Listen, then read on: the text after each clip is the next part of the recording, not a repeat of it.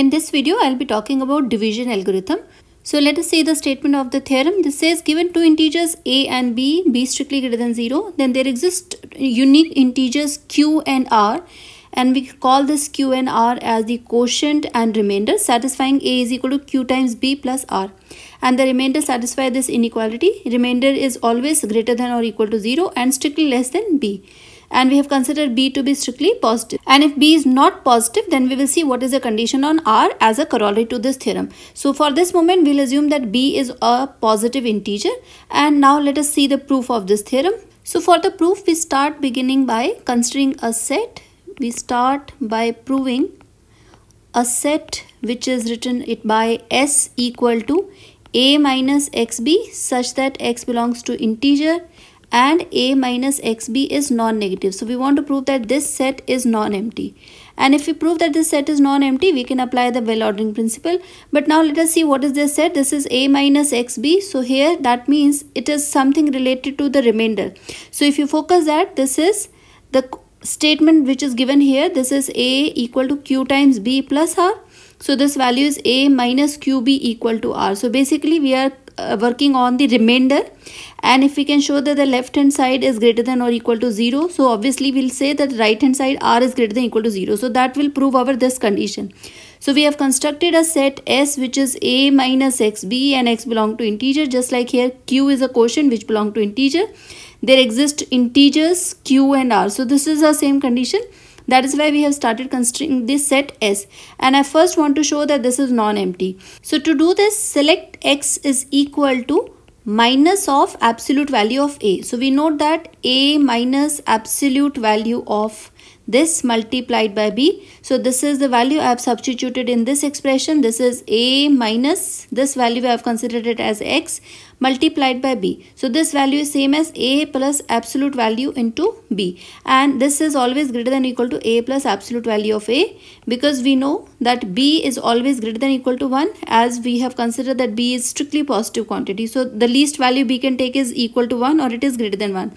So this is same as a plus absolute value of a, and this is a non-negative quantity. So that shows that if we select s equal to this value which is minus of absolute value of a, in that case the set S is non-empty. So this implies S is non-empty. So if the S is non-empty, so that proves our condition. So as S is non-empty, so then by well ordering principle we can say that it consists of a smallest element.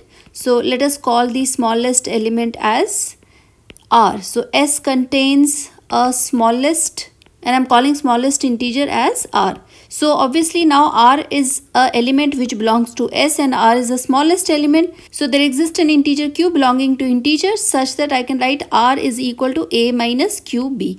And we have already proved that r is greater than or equal to 0 and r belongs to S. So this is smallest. So that proves our first inequality condition, that the remainder is greater than or equal to 0. As r is greater than or equal to 0, so now we argue that r is also less than b. So once we prove that r is less than b and r is greater than or equal to 0, so this will prove our inequality that r lies between 0 and b, and equality is included here with the left hand side inequality. So if not, if this condition is not satisfied, so then we will say that r is greater than or equal to b. And if this case hold, let us see what is the set we have considered in the starting. We have considered a set a minus x into b, where x belongs to integer and a minus xb is a non-negative element.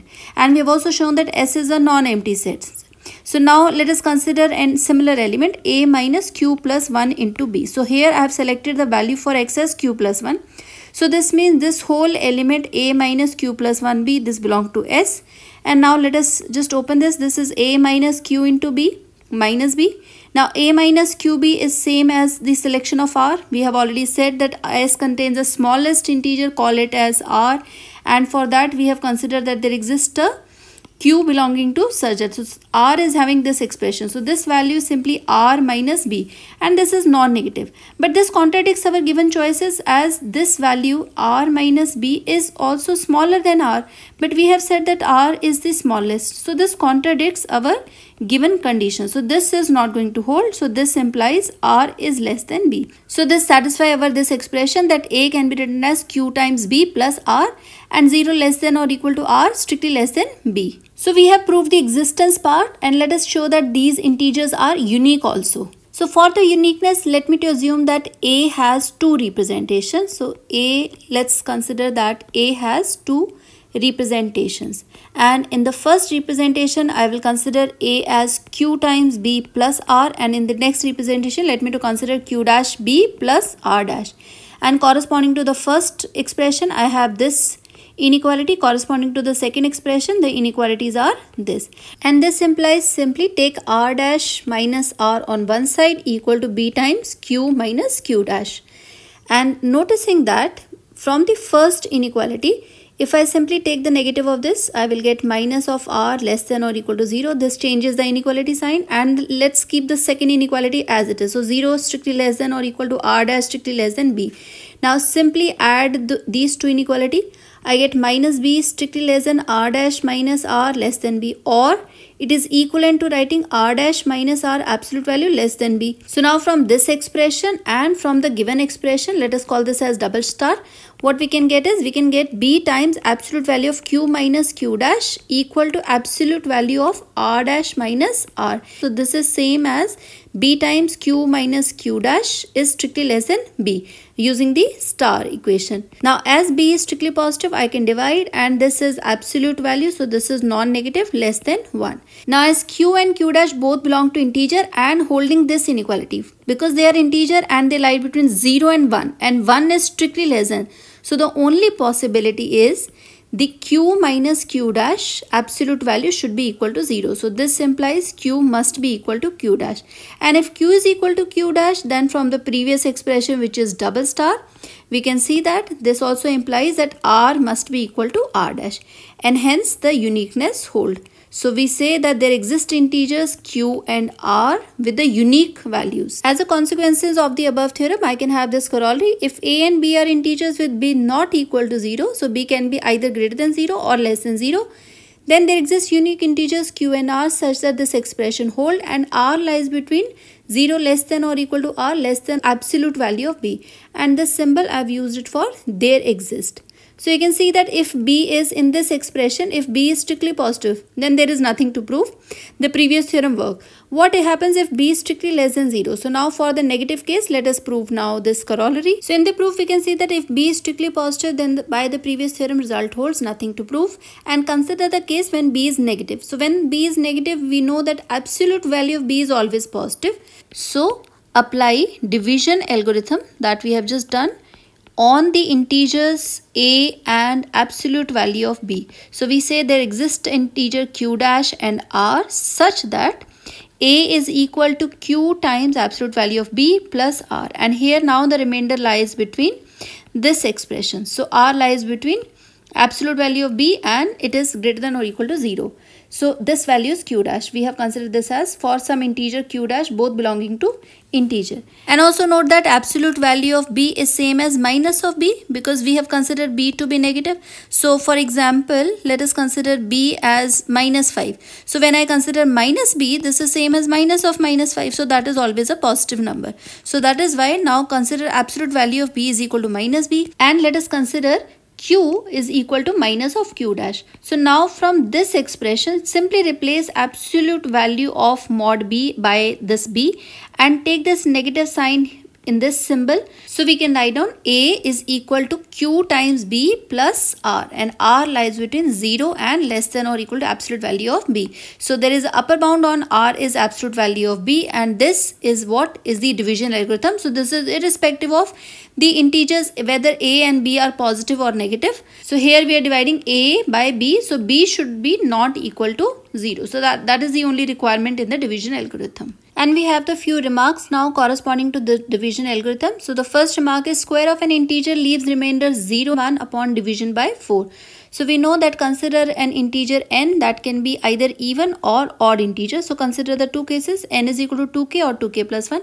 Now I want to consider the square of the integer. So consider n square.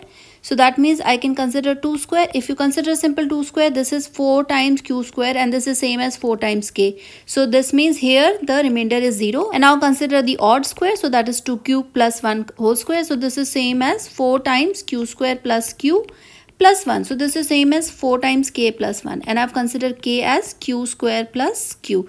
So you can see that whenever we have the square of an integer and we are dividing it by 4, so it leaves the remainder always 0 or 1. And similarly, we can verify the another remark as square of any odd integer is of the form 8k plus 1. So I want to consider only odd integers. So let us now consider it on the form 4k plus 1 and 4k plus 3.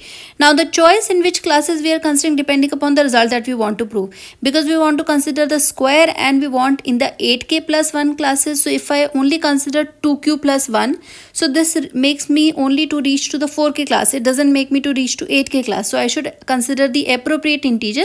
So n should be considered with the division of 4. So that means n has 4k, 4k plus 1, 4k plus 2 and 4k plus 3. So these are the classes when any integer is divided by 4. And among these two are the odd classes. So we have first considered the odd integer. Now consider the square of these odd integer. So if I consider 4k plus 1 and 4k plus 3 whole square, this will be giving me 8 times 2k square plus k plus 1, and I can write this at 8k dash plus 1. So this is of the same class. And similarly, I have this expression 2q square plus 3k plus 1 plus 1. This is same as 8k dash plus 1. So the both belong to the 8k plus 1 classes.